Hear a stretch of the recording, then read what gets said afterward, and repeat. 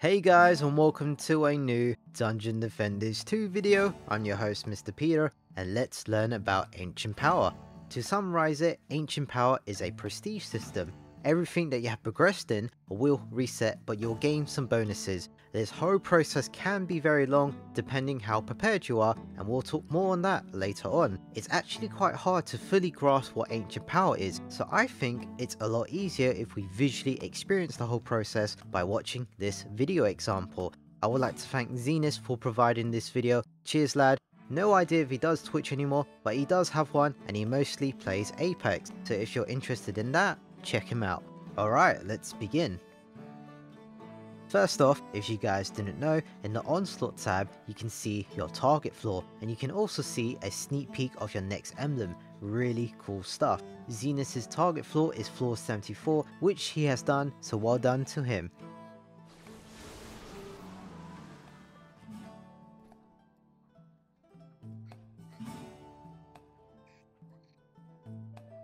Alright, let's go back a tiny bit. Right here, he's showing us a Gilded Shard, a upgraded Hyper Shard, and a upgraded Chaos 7 Shard. Your shards will be affected when you Ancient Power, and we get to visually see it very soon.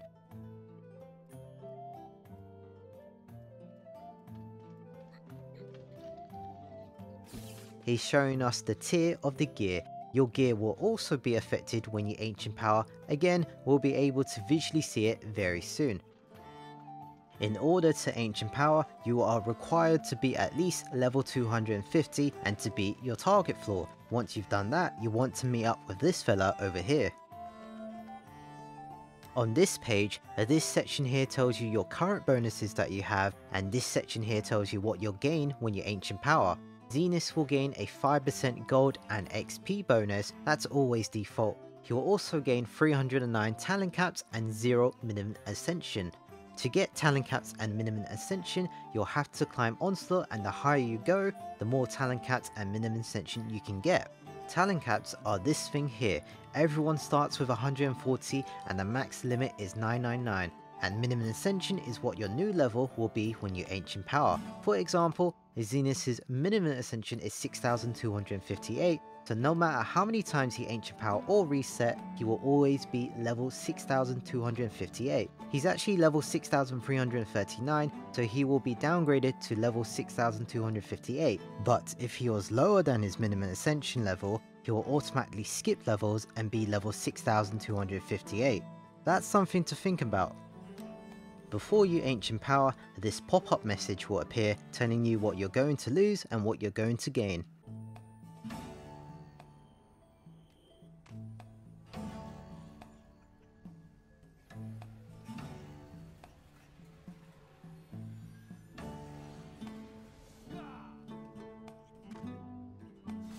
So when you do Ancient Power, you get a random prestigious weapon. That's nice.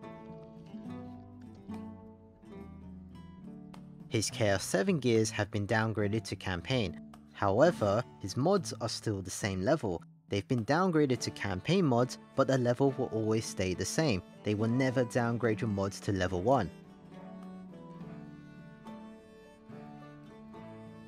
His Gilded Shard hasn't been affected, but his Hyper Shard progression has been reset to 0, and his Chaos 7 Shard has also been reset to 0. And also his Ascension level is now his minimum Ascension level. He was level 6339, but now he's 6258.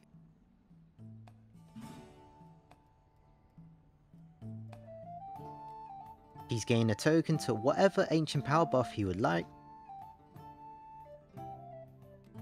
Because he has a high minimum Ascension level, he can put points anywhere. He can max out his monk's damage and his monk's health with lots of remaining points left. All of these points are going to help a lot during his reset.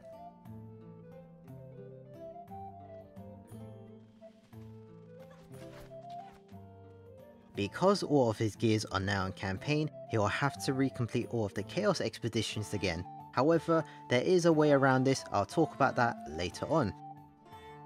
His starting floor is floor 48, so he has to complete this floor with Campaign gear, or whatever gear he decides to upgrade. His target floor is now increased to floor 76, It was floor 74, but now it's floor 76.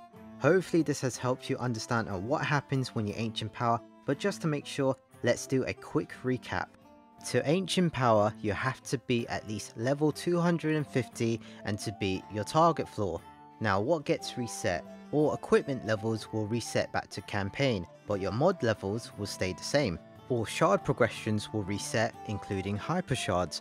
I know I said hyper shards won't be affected in a different video, that's my mistake, whoopsie. If you have any gilded shards, they won't be affected at all, so try to get as many gilded shards as you can. All chaos expeditions will reset back to chaos 1, that's because all of your gear have now been converted to campaign. And lastly, your onslaught floor progression will reset back to your starting floor, which increases depending what ancient power you are on. Now what do you gain? You get a really cool emblem to show off. If you want to see all the emblems in this game, I've made a video about it, it's in the description down below, check it out. A 5% gold and XP bonus, increased talent caps, and your ascension level will transition into your minimum ascension. Now you know the process of it and what the after effects are, it is up to you on how you want to approach it. Ancient power is optional, you don't have to do it. However, I do recommend resetting at least once, but only when you have 999 talent caps. Having the increased stat bonus for anything is game changing, it's gonna help you a lot. Now if you're interested in ancient power, you may wonder, what floor should I reach to get the best minimum ascension? Many people use this formula right here to calculate the ideal floor to stop at. Don't worry about talent caps, that will come naturally. This formula is based on your max onslaught floor you've ever reached, minus your original target onslaught floor, which is always 30, times by 4.16, plus your max ascension level you've ever reached, divided by 50, then times the whole thing by 3. To give you an example of what it looks like in figures, let's say your highest onslaught floor is 273 and your ascension level is 500, so the equation will look like this.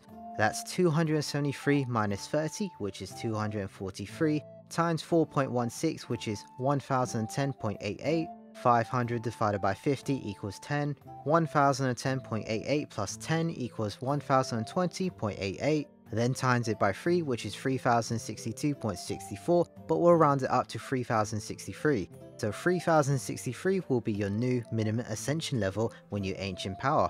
This is a preview of what it will look like if you ancient power. You will have 1021 points on each tree. This will allow you to max any tower's damage plus 20 points onto the attack rate, which is very important.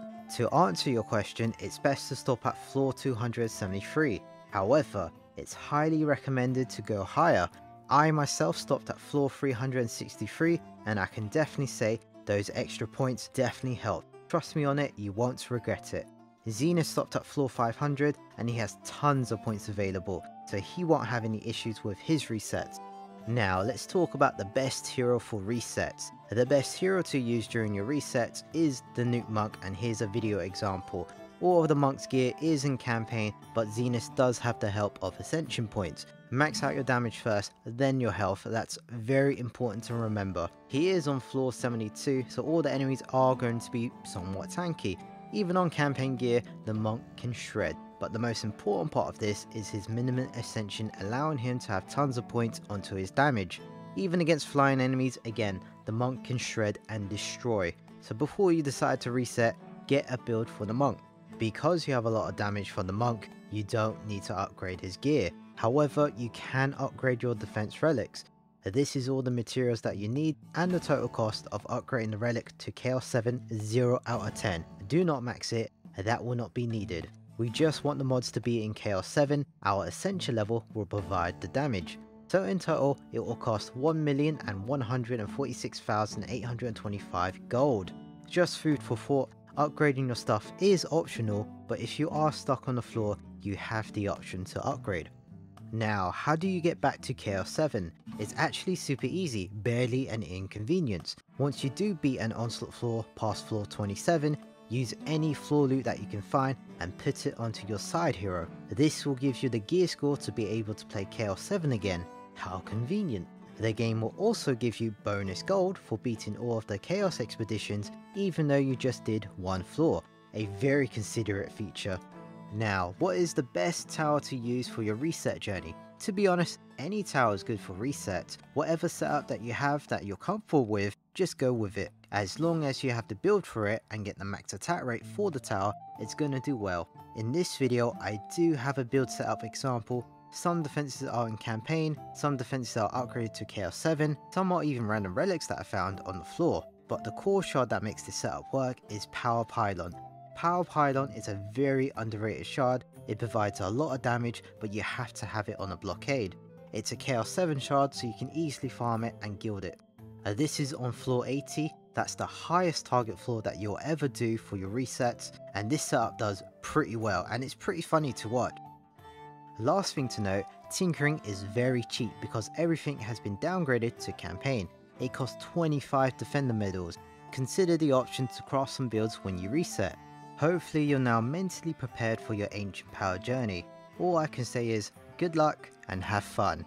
Thank you guys for watching. I hope you guys enjoyed this long video. If you did enjoy this video, hit that like button and subscribe for more DD2 content. And I'll see you guys next time. Take care.